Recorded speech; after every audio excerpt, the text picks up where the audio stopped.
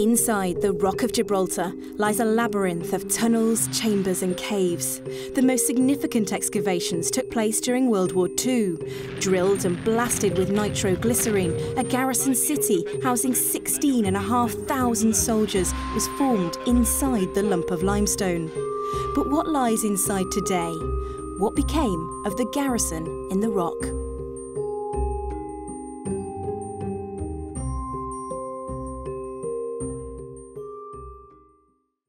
Crowning the Rock of Gibraltar, there remain 3 9.2-inch guns.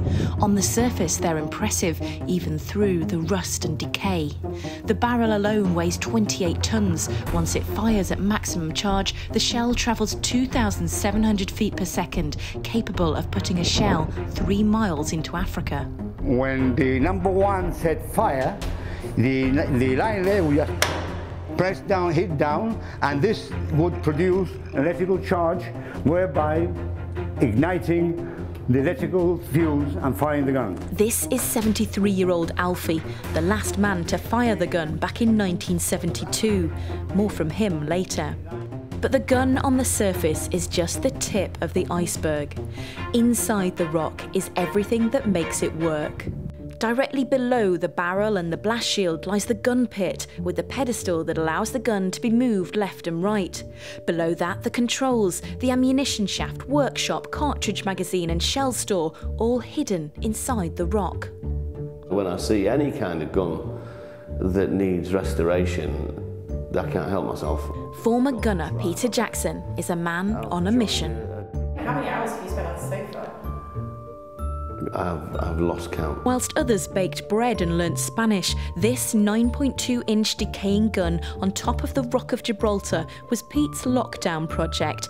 He just couldn't bear to see another gun rot away. This all predates electricity. So when you were going to go into the cartridge store, which is through this way, you can't walk in there wearing what you wore outside. Because if you've got hobnail boots on or something, it causes a spark, you're not going to have a magazine for very long. So you have to get changed. So what we're in here is called the shifting lobby.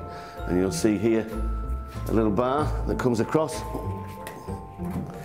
Now this is manned by a soldier. What you have to do is undress. You hang everything up on here, shoes off, everything off until you're stood in your underpants at this barrier. He'll make sure that what he sees is somebody that's not going to cause any kind of spark. He'll then open this and allow you through into here. You pick up your suit off the hooks here, get dressed, put on the rubber shoes that are provided, and then enter the magazine. So this is the cartridge store. Managed to get this working again, so you have a couple of handles. You push your ammunition out of here. When you finish that, then that comes back down. You notice all the parts on it are made of brass. Has to be brass so it doesn't spark. You can't have any metal that's going to spark inside this area. So issue hatch closes, then we go. That goes out to the people that are working on the loading system. I'll just warn you off. There's a decaying rat in the corner here. So seen better days. And now we're through into the shell store.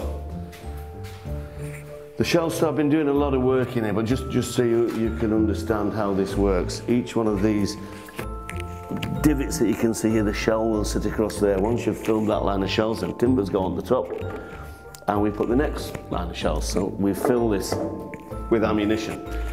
These are too heavy for the man to operate by hand, so we have above us, you can see the runners that take that ammunition through to the loading system. So these all working. We've got those all back in position, all able to move on the runner and have a look down this way.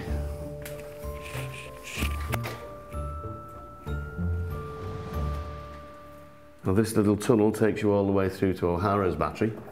So the two guns are joined, full of spiders and things, but worth a look. Today, Pete has a special visitor.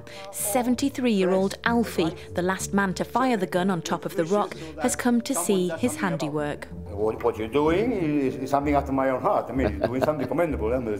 Nobody cares. Nobody cares anymore. We have the likes of Pete Jackson, God bless him, and a few of his friends who are trying their hardest to bring back the original state of the guns. I mean, it's all they needed more help and finance to do it.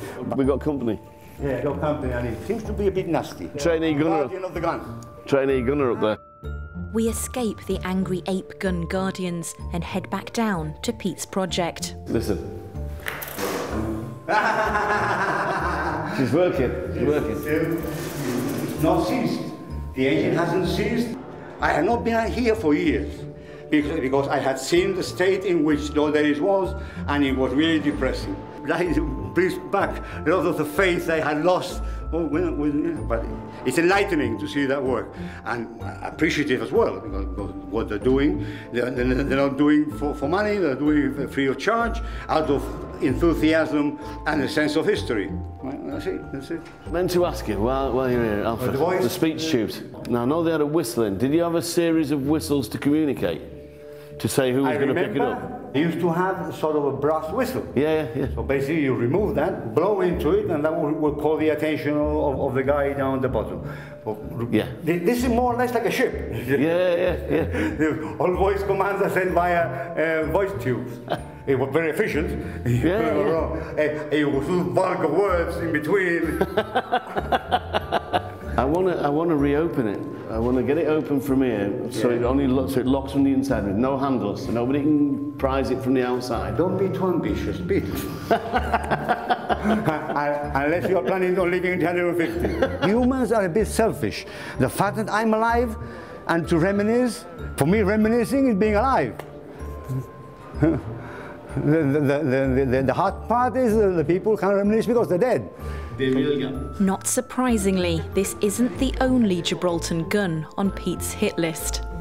We have such an array of different guns in Gibraltar because of necessity. I have to make sure that I'm not neglecting family for the sake of the gun. Leslie's a very understanding girl. She's a very understanding girl.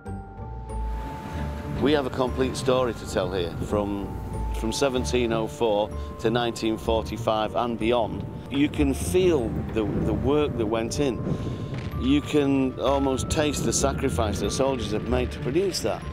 We have to look after it, we have to move forward, but we have to understand, respect and use what was left for us.